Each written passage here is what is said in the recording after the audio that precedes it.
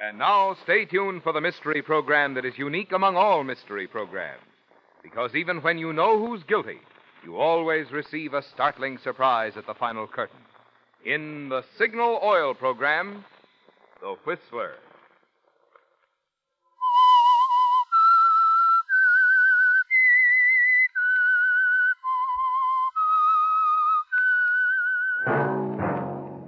Signal, the famous Go Farther gasoline, invite you to sit back and enjoy another strange story by The Whistler.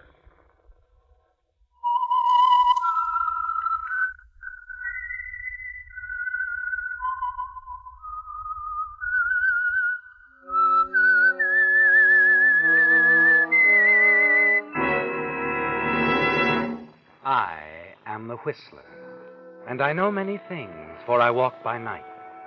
I know many strange tales hidden in the hearts of men and women who have stepped into the shadows. Yes, I know the nameless terrors of which they dare not speak. And now for the Signal Oil Company, The Whistler's strange story. Devoted Couple.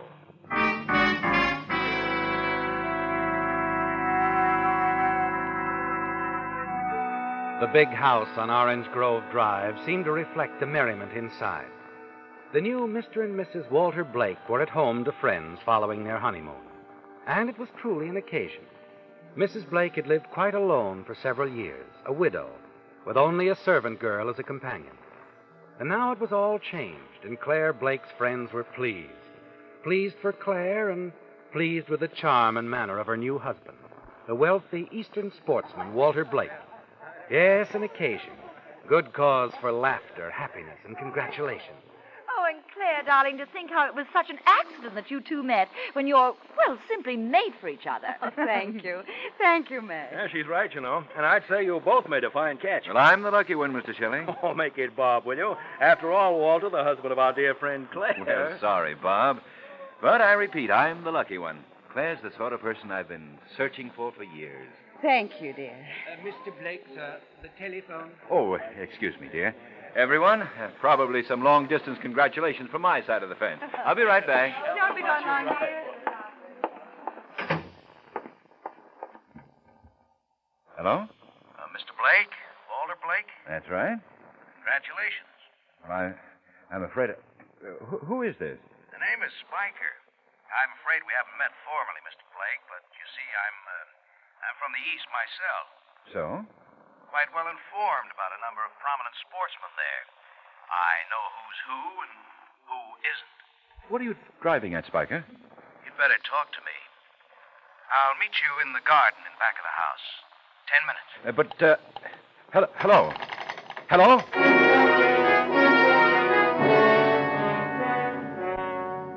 Well, Walter, who is he, and what does he want? The questions race through your mind. You can't place the name Spiker, not at all. But you know one thing, you have to meet him. Have to watch your opportunity and slip away from Claire and her friends. And make your way out into the garden in back of the house. Over here, Mr. Blake. Oh. Spiker? That's right. Now, see here, I don't want you to get the idea that because I've come out here like this that you're worried, scared? Oh, no, Mr. Blake. Not that. Come on, I haven't much time. What's this all about? What's it all about, eh? Well, it's all about you, Mr. Blake. I know all about you. You see, I was paid my regular fee just to find out all about you. Your regular fee? I'm afraid I'm a private investigator, Mr. Blake. A private investigator? Been checking on you for several weeks now. Hired by the present Mrs. Blake. Claire? Claire hired you? Yes, to look into your background. Find out the truth about you before she listened to your proposals, went ahead with the marriage. I don't believe it. Because she went ahead with the marriage, you mean? No.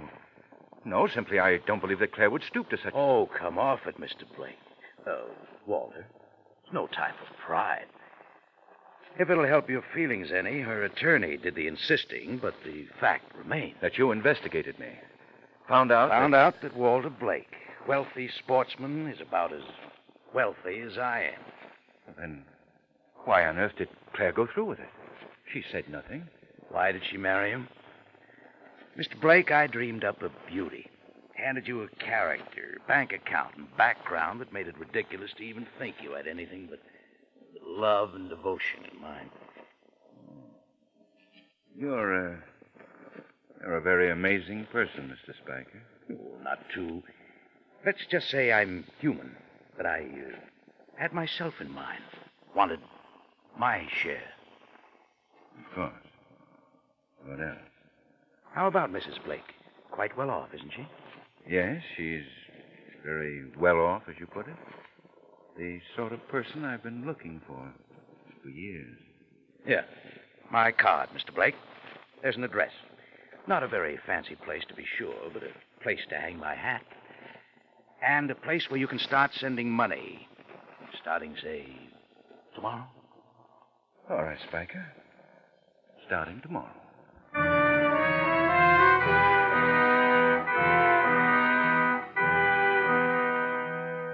You have a partner, haven't you, Walter? An unwelcome but full partner in your carefully prepared plan to acquire the wealth belonging to your new wife, Claire. The problem is on your mind all evening, through the remainder of the little reception party. And you're thinking about it later as you drive Claire's friends, the Shelleys, home because their car is stalled. And then alone in the car on your way back home to Claire, you hit upon a solution. Yes, Walter. You find the only kind of answer to this sort of thing. The only kind of answer you know.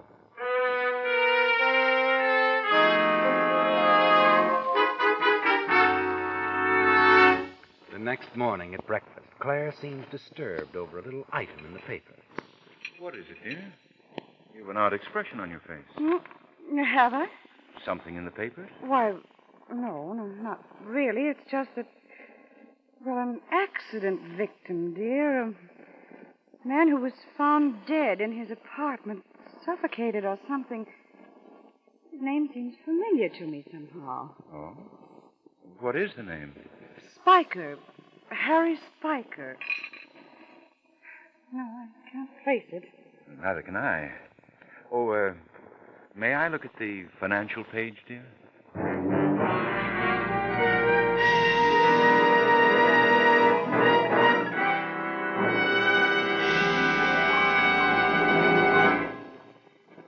You know, friends, in addition to being summer, this is also the time of year when more and more drivers switch to Signal, the famous Go Farther gasoline.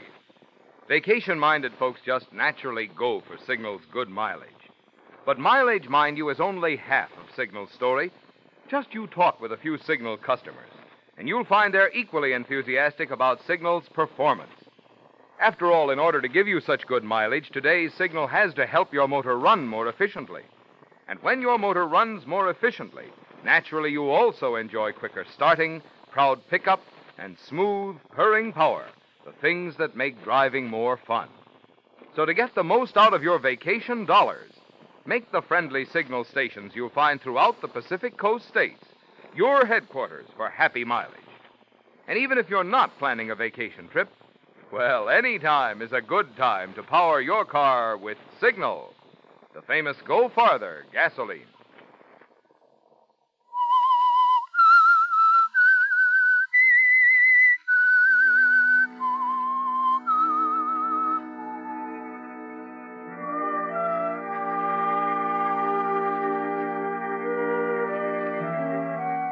It's going well again, isn't it, Walter? The weeks that follow the little incident with Mr. Spiker are uneventful, comfortable. Also, you manage to discern some profits for your wife, Claire, on a number of minor business investments. She has full, unquestioning confidence in you, hasn't she? Of course, Claire has no way of knowing, or any reason to suspect, that the profits you've shown for her on her money are false profits. You're using your own money, what little you have left of it, for the purpose of winning her goodwill and faith. Yes, Walter, you've got to spend money to earn money, as you so often tell Claire. Oh, Walter, again? And you've given me such a large return on such a little investment. Just pointing the way for you, my dear. Later on, I'll run across something where you can splurge, make a tremendous amount. You see, actually, Claire, you've got to spend money to make it. Anything you say, dear. Even if we couldn't afford it, we've made enough to spend weeks at the beach. Take a cottage, a nice one. Oh, Walter, you're a genius at business, a wizard. Well, there's nothing magic about it, dear. Just the right move at the right time. Oh, and about that beach cottage idea, I think it's wonderful.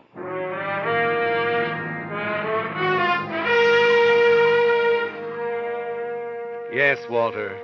You're sure that before too long, Claire will be turning everything over to your management, giving you power of attorney. It's perfect, isn't it? Going more smoothly than you anticipated. At the beach, Claire's confidence even inspires her to hire a social secretary. Your new wife is blossoming out, Walter, taking an interest in things. But you find another kind of interest in her new secretary, a girl with Titian hair and laughing blue eyes. And it all begins on the day you first meet her when you drive back to the beach from town, go for an afternoon swim, out to a raft just offshore. She's sitting there as you swim up. Huh? Oh, I didn't notice I had an audience. You swim very well. You're Mr. Blake. That's right. Oh, and you're Nadine Wilson. Yes, I'm Mrs. Blake's new secretary. Well. Oh, my, I wish I could swim as well as you do. Oh, not as good as I used to be. Out of shape, I'm afraid. Oh, I wish you'd help me. I'm glad to. Yeah. It's the stroke. I just don't get that overhand business and the breathe in and breathe out. I keep drinking in half the ocean. Well, we'll try to correct it. Yes, we'll try to find some time together every day if you wish, Miss Wilson. It'll be a pleasure.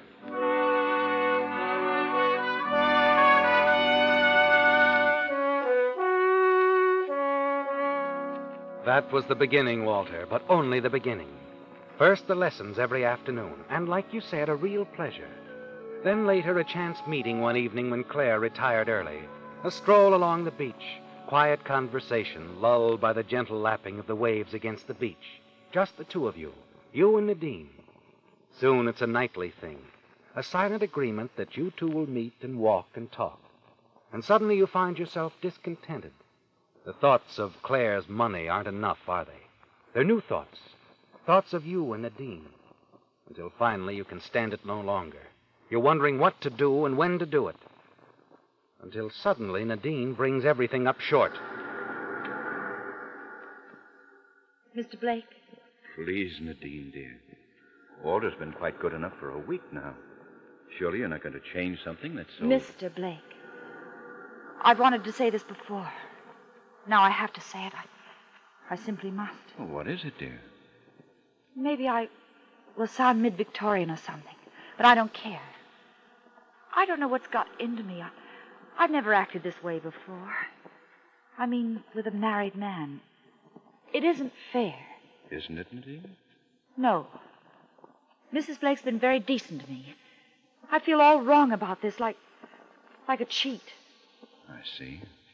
Please, Mr. Blake, say you understand, that you don't think badly of me. I mean, for, giving you the wrong idea, perhaps. You see, I do... You do care for me. Isn't that what you were going to say? Yes. Yes, I do. But this is insane, what we're doing. Insane, unfair, and... Neither of us can help it. Neither of us can do anything about it. No, please, don't say that. We can do something. I can. I can leave. I can go away. No, Nadine, don't do that. It won't be necessary. You mean that you understand? If I don't, my dear, I'll make every effort to. Only please don't run off. Let me work this thing out properly, decently. I'll do it, I assure you.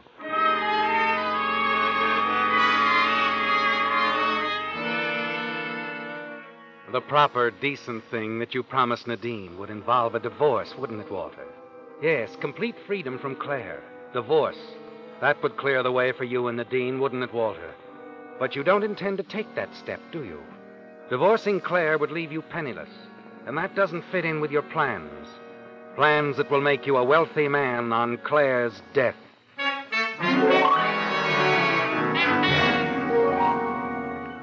The following evening at dinner, you're thinking about your next move, paying little attention to Claire's constant chattering. That is, until something she says causes you to look up at her. What? What was that, darling? Oh, the Grangers, darling. I promised Madge we'd drop over this evening. Oh, I wish you hadn't, Claire. Well, I didn't know you had plans, Walter. Well, it's just that Emerson is coming over here. Emerson? Well, you introduced me to him at the country club last month. Oh, yes, of course. He's in insurance or something. Yes, insurance.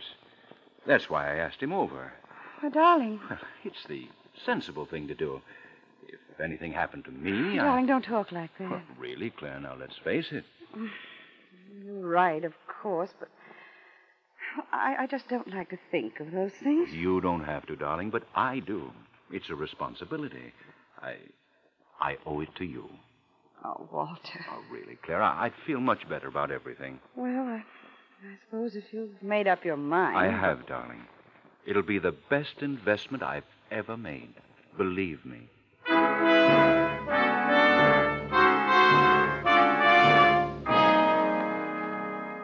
During the rest of dinner, you manage to keep the topic of insurance alive, don't you, Walter? And you can tell Claire is interested. You almost know what she's thinking. Yet you're a little disappointed once dinner is over and she decides to go on to the Grangers alone. You'd hoped she'd remain, sit in on your conversation with the insurance agent. You spend an hour in the study with Mr. Emerson discussing your insurance plans in detail.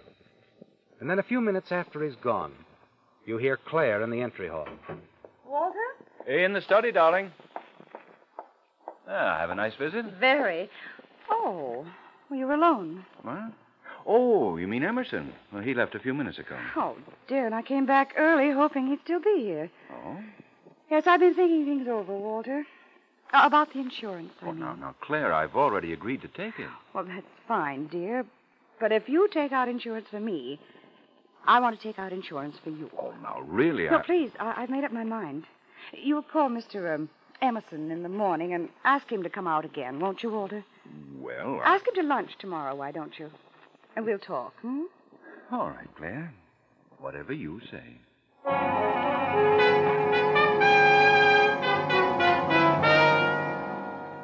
It's happened just as you knew it would, Walter. Claire fell for your insurance idea and insisted on taking out an equal amount of insurance on herself, just as you felt sure she would. Within a week after Mr. Emerson's second call to the house, the luncheon, you and Claire share a joint life insurance policy for $50,000. In addition, there's the rest of Claire's money that you'll inherit the day she dies. You haven't decided just when that will come about or how. 6 months or so, a year perhaps. But in the weeks that follow, as you continue to meet with Nadine, you find yourself becoming more and more impatient. And then one morning, as you come downstairs to a late breakfast, you see a taxi pull out of your driveway and disappear down the street. Morning, dear. Good morning, Claire. Who was that? The taxi that... Oh, Nadine. She couldn't wait. Darling told me to say goodbye. Goodbye. Yes, the poor girl was so upset. I knew something was wrong the moment she brought the mail in this morning. Wrong? What do you mean? Bad news from home. Her mother's quite ill. Oh, I see. Oh, I do so hate losing Nadine. She was such an efficient little person.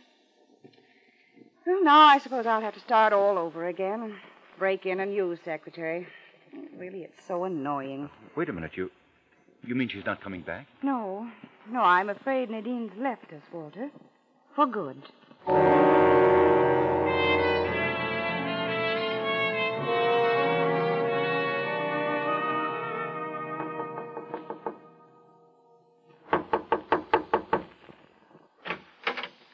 Walter. Hello, Nadine. Didn't think I'd find you, did you? I didn't think I would myself. Walter, please go away, please. I've been looking for you all week. Please let me come in. But I told Mrs. Blake that I was... That you were going east? I couldn't believe that. How did you find me? Through one of the employment agencies.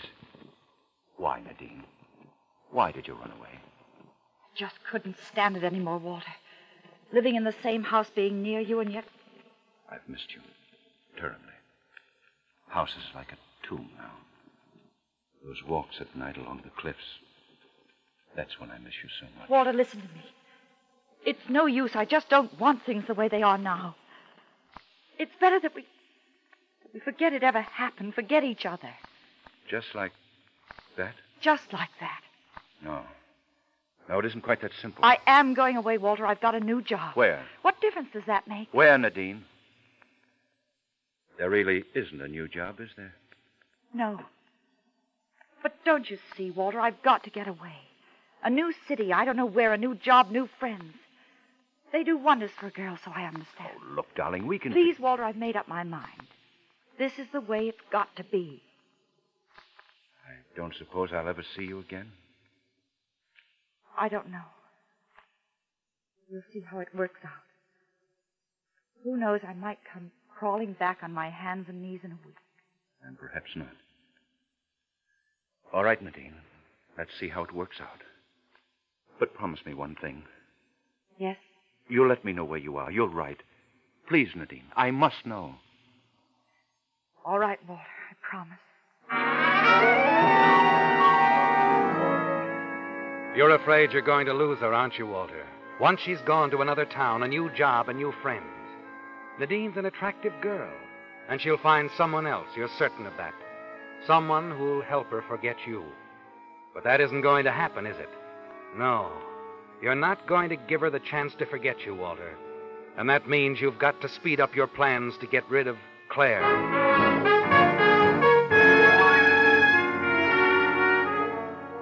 In the days that follow, you carefully consider several ways in which you can bring about your wife's death. Consider and reject them as dangerous, complicated, and apt to cause suspicion. One evening, when you're alone in the house, you receive a phone call. Hello, Walter. Nadine. Is Mrs. Blake? No, it's all right. She's out for a walk. I'm leaving in the morning, Walter. A job? In San Francisco. You at the apartment? Yes, I'm packing my things. I'll be right over. Walter, no, But please. I've got to see you before you go. I'd rather you didn't. Only for a minute or so. I won't answer the door, Walter. I swear. But, Nadine, All right. I couldn't persuade you to change your mind about going. Probably. That's why I'd rather not see you. Oh, Nadine, this is crazy. Please don't go. We can work something out. Can't. It's no use. Listen to me, darling, No, I'm please. going to hang up now. Nadine, wait. Goodbye, Walter. I'll write you. Nadine.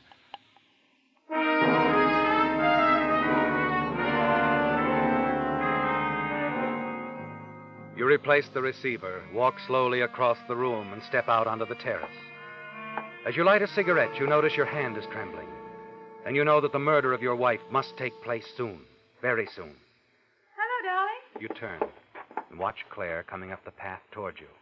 You're annoyed, aren't you, Walter? You wanted more time alone to think. You're back early. It's turned rather chilly. I just came back from my coat. Well, I'll get it for you. Oh, no, don't bother, dear. I want to change my shoes, too. The path along the cliffs is rather slippery. Oh? The rain today. Oh, yes. Yes, the path can be dangerous after a rain. Claire, Now, don't fret. I'm always quite careful. It's as simple as that. I'll walk along the cliffs. Oh, Claire. Yes? I think a walk would do me good. Mind if I join you? Why, of course not, darling. Love to have you walk with me. Be right back.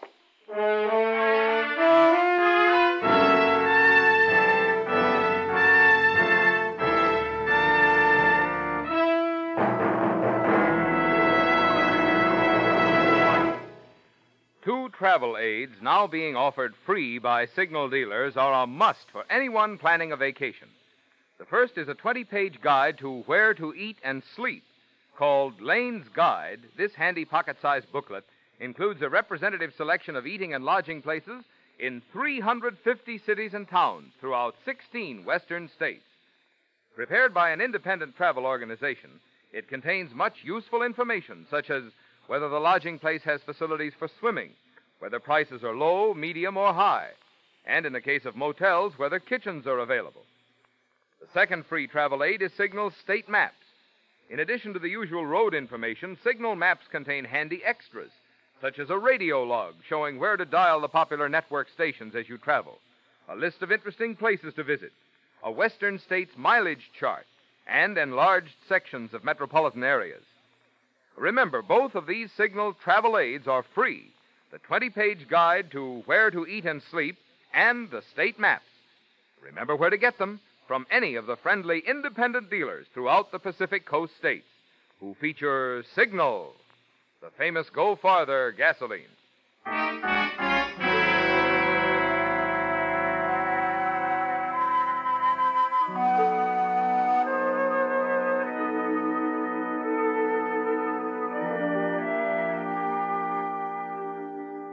The tragedy at the cliffs, at first believed an accident, had turned out to be something else. A clear case of murder. There had been a witness to the shocking affair who saw the victim pushed off the cliffs. And that witness now sat in a crowded office at police headquarters, white-faced, staring across the room at the killer. The low hum of conversation ceased suddenly as Police Lieutenant Jameson re-entered the room. He stopped to glance at the stenographer's notes for a moment, and then he turned and faced the witness.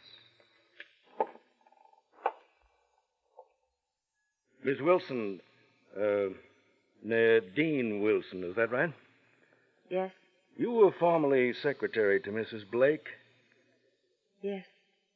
How'd you happen to be at the cliffs at the time of the murder? Miss Wilson, I asked you how I you... was on my way to meet Mr. Blake. A meeting had been arranged? No. You see, I had planned to leave town, but at the last minute I changed my mind. I wanted to tell him that. Mm-hmm. I see. All right, I was in love with Walter Blake, yes. You knew then Mr. Blake was in the habit of taking a stroll along the cliffs in the evening, Yes. and, I went there to meet him. That's when I saw them together. Walter and Mrs. Blake. When I saw the killing. Thank you, Miss Wilson.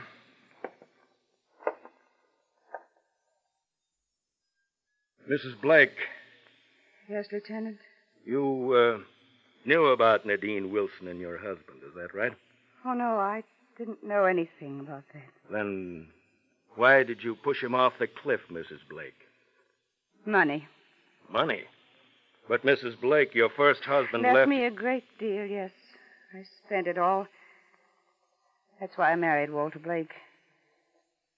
Recently, for many reasons, I began to suspect he had no more than I have. I see. So you persuaded your husband to take out a $50,000 insurance policy? No. No, the insurance was his idea. The joint policy, proceeds payable to the survivor, was my idea. Why? Just a gesture of affection, Lieutenant. At the time, I still thought Walter was wealthy. Later, when I was sure he didn't have much money, I realized I'd allowed him to trick me into that joint policy for $50,000. So I decided to make sure I would be the survivor.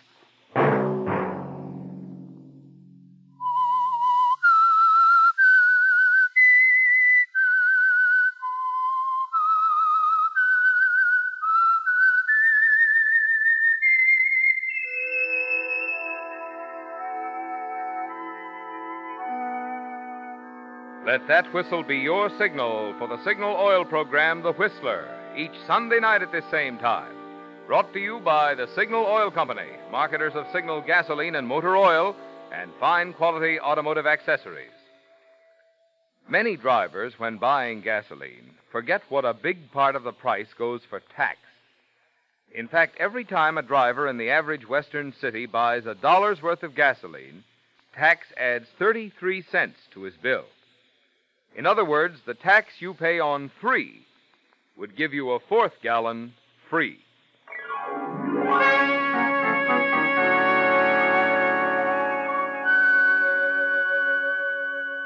Featured in tonight's story were Bill Foreman, Bill Johnstone, Mary Lansing, and Francis Robinson.